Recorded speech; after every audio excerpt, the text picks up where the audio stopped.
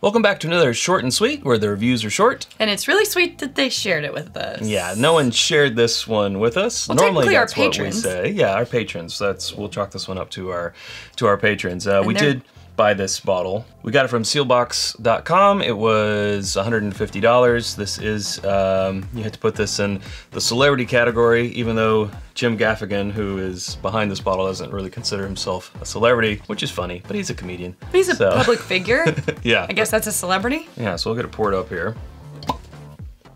Oh no. That won't do. Take two. Oh, that's something. Okay, well that means nothing, but it's fine. 92.4 proof, a Kentucky straight bourbon whiskey.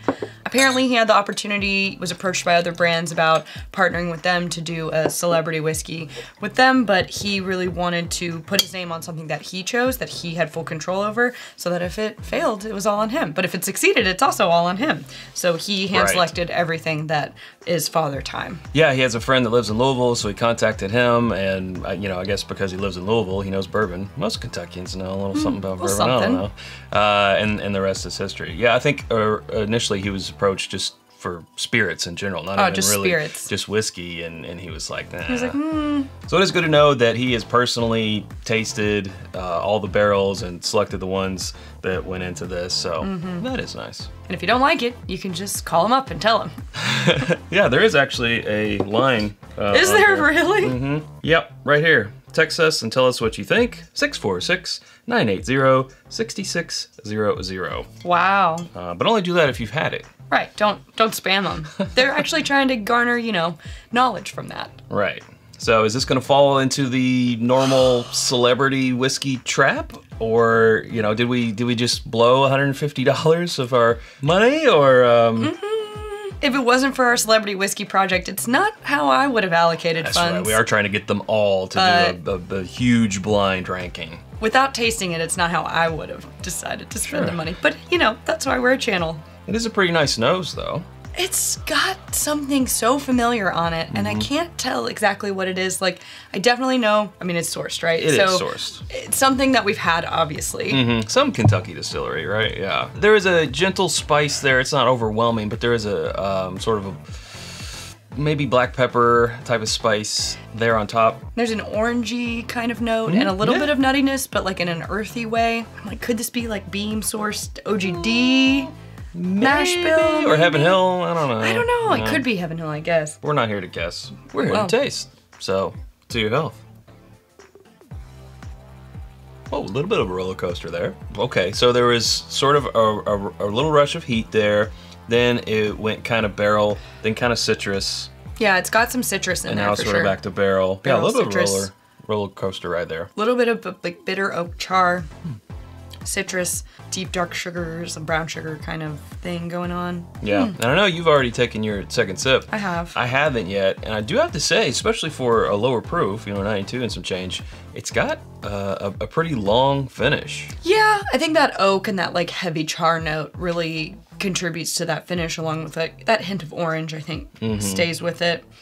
Staying more on the palate than it is in the chest, but maybe after the second sip, it'll start traveling down to the chest. But before we go to that, well, before I go to that second sip, Sarah goes for a third one, hit pause and tell you about our home on the internet. It's whiskyambitions.com. It's where you can get the t-shirt that I'm wearing and hat, the Glencairns we're both drinking from, bottle cut candles, our elemental elixir cocktail syrup, it's hard to say sometimes, and more always coming soon at whiskyambitions.com. And you can become a patron at patreon.com/itsbourbonnight and join our community for as little as $1 a month. And as we said, we have to thank our patrons for being able to get this bottle of bourbon, but in return, they get first access to our barrel picks, events, another round with us, and more. There you go.